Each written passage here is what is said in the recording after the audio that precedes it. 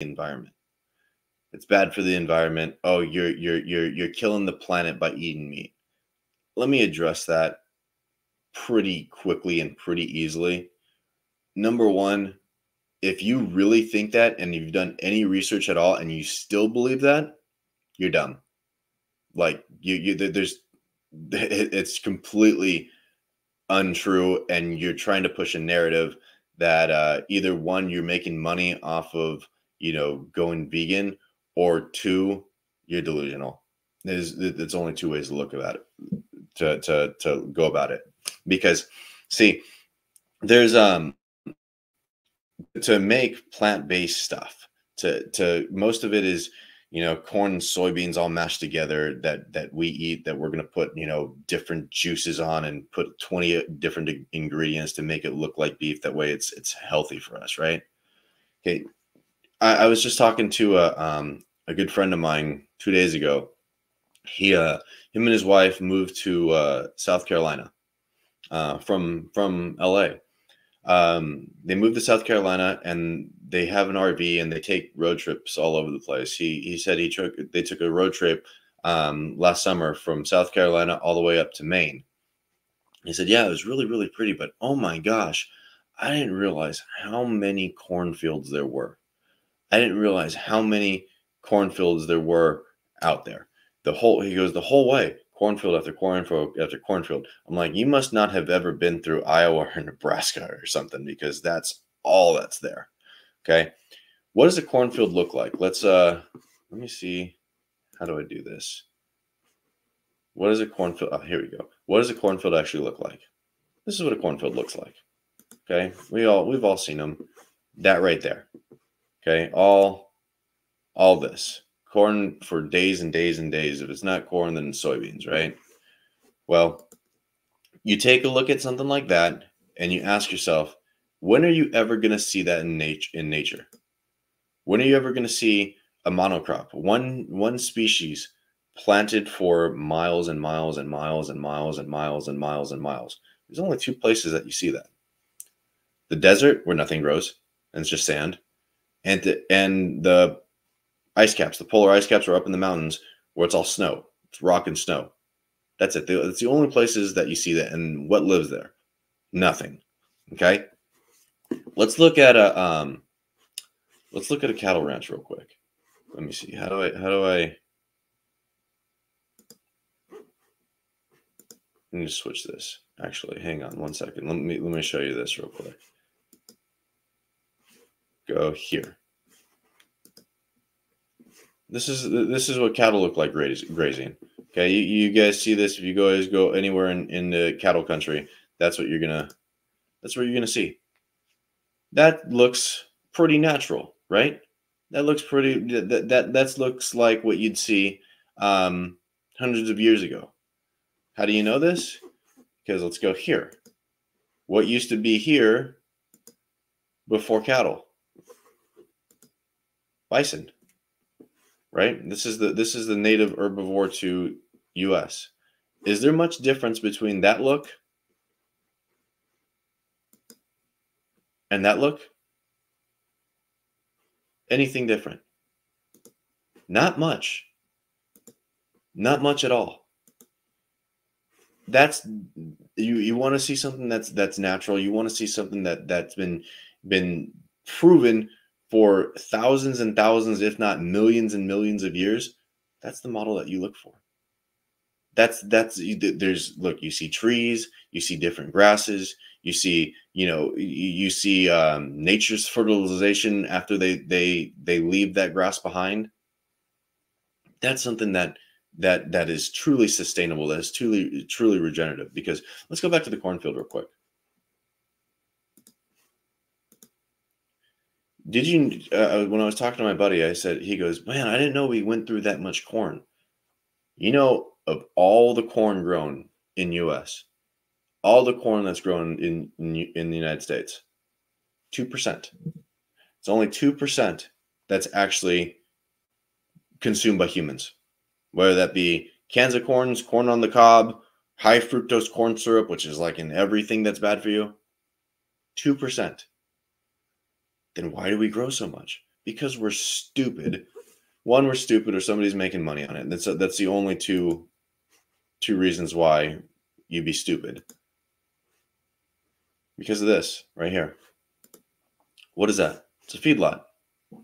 We're going to go grow a whole bunch of corn and a whole bunch of soybeans that we don't even eat. That's not consumed by us. And we're going to feed it to an animal, cows, pigs. Well, we'll start with cows. With cows that aren't even supposed to be eating that stuff anyways.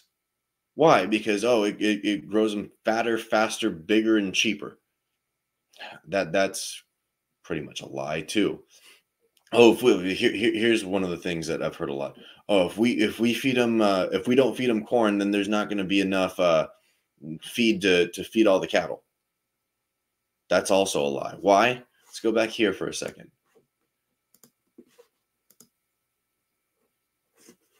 Well, there it is right here. Let's go here. Okay. Do you know how many, when the first European settlers came over here to the United States, do you know what the North American bison herd was? The number.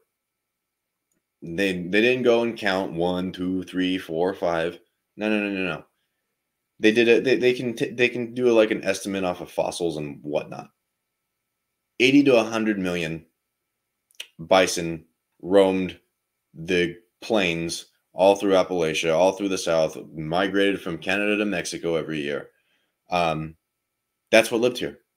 80 to 100 million, probably more closer to the 100 million side. Now, let me ask you this. What is the current cattle herd of North America?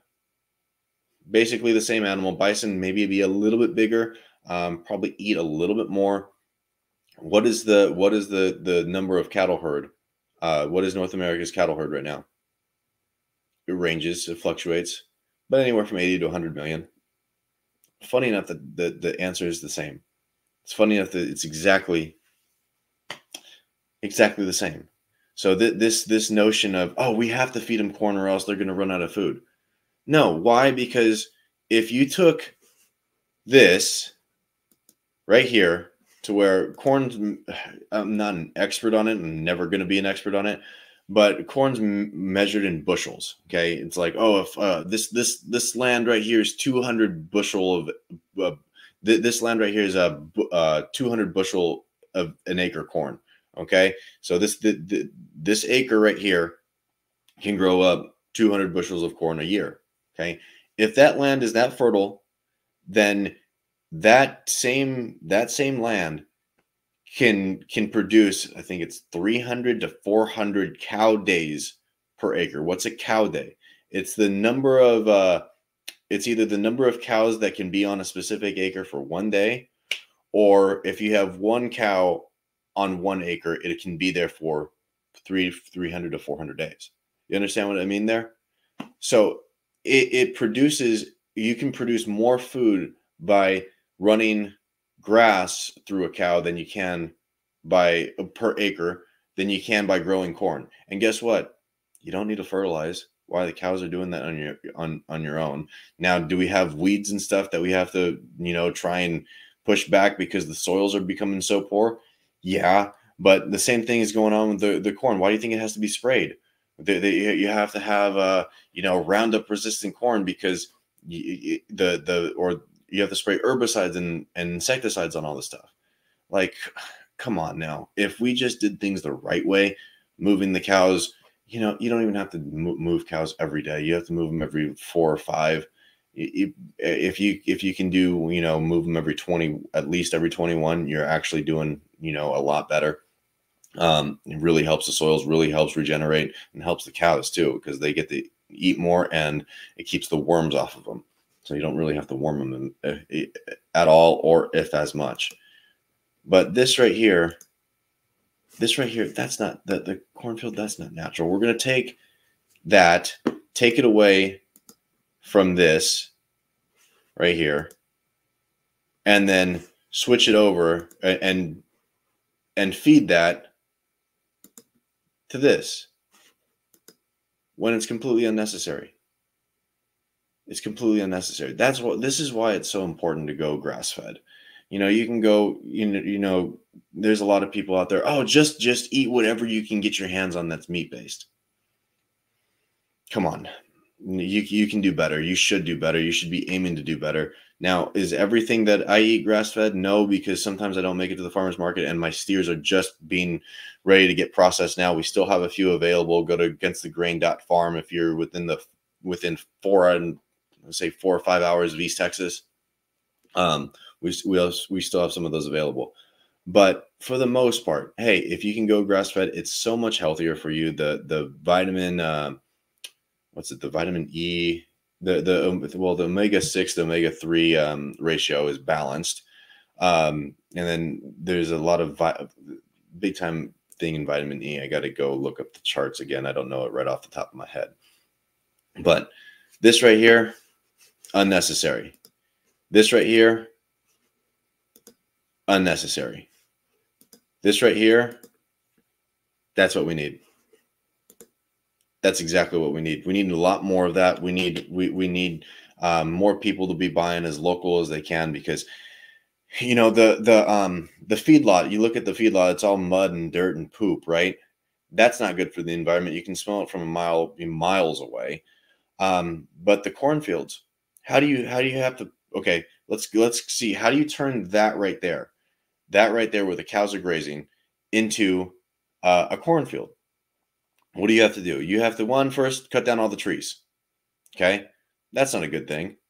2, you have to go and plow up all the dirt and remove all the grasses, because the grass is going to get in the way of the corn. Every time that you plow, every time that you plant, guess what? It's like taking a potato peeler to your skin, and you're taking off part of your skin with every pass. You're taking apart part of the soil every time that you're going by.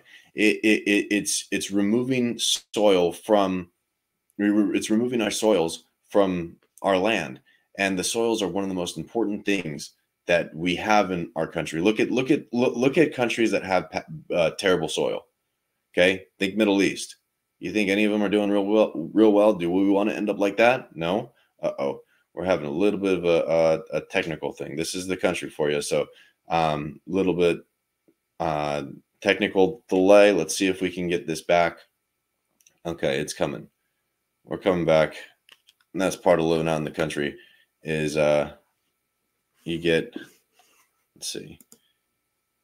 Let's see. Hang on. Am I back yet? Add to, there we go. I'm back now. Okay. Think about Middle East, where they have terrible soils. Are they doing well? No. The most important thing is our soils, because you want to cause a problem, make people hungry. We have to take care of it. I think Thomas Jefferson, I think he's got a quote out there saying that the most important thing to our nation is our soils. And he's very, very, very true. And every time that a farmer goes and plows, guess what? It's loosening up that soil. It's loosening up that soil. It's taking another layer of your skin off. And guess what? Pretty soon there's no skin left. And a big thing is soil erosion, because during the winter, I mean, even if you plant cover crops, all right, which means that they go plant like clover and stuff to try and hold the soils together, it's going to erode from rain, from flooding. It's taking away organic matter from the soils, and every time that you go down a percentage in organic matter, you lose the ability to hold. It's either 22 or 24,000 gallons per acre that saturate the soil, and it'll just run off. And the more runoff it creates, it's like a snowball effect to where it takes more soil away, It's funny. I was driving through Arkansas not too terribly long ago, and you see like the electrical line pillars, right? They put the poles, the really, really big poles, in cement, and it's crazy to see the erosion going on there, because you'll see that all around that area where that pillar is, there's like 3 feet of soil missing. Where did that go? Where did it go? Well, over in this area, where do you think everything funnels to? Okay, every river leads to the Mississippi. Every creek somehow gets there from say the Rocky Mountains to the East Coast. Somehow it gets to the Mississippi River. Okay, where does the Mississippi River lead? Mississippi River leads the Gulf of Mexico. What are we having a problem with right now? You know, even more so than in the past. Stronger and stronger hurricanes. Okay, let me put this all together. I don't have no scientific fact to prove this, but this is my theory, and I think it's a pretty good one. All that soil gets funneled in the Mississippi because if you look at the Mississippi, it's all brown. All that soil is going, washing into the Gulf of Mexico. This is happening. When you take 6 feet, an average of 6 feet of soil that's been removed from our land, and you put it into the Gulf of Mexico, guess what? The bottom of the Gulf is probably getting shallower, shallower, shallower, shallower, right? And what happens when you start to heat up shallow water? What heats up faster? A 10-foot pool. What heats up faster? The 10-foot side of the pool or the 2-foot side of the pool? The 2-foot side of the pool. Guess what? We're creating an environment to where it's are the hurricanes getting stronger? Sure, probably debatable. I mean, I think they are. A lot of people that live down that way think they are. Why? Because we're creating an environment to where it's a breeding ground for stronger and stronger storms. My take on it. Don't know if it's true. Think it is. It makes sense to me. I don't think there's ever been a study about, looking into something like that. It'd be very interesting to see. But powers at bay, it's funny because you look at both sides of the aisle. They benefit big time off of monocrops, because look who owns the majority of the farming land in the United States. Oh, Bill Gates. What is he pushing? Beyond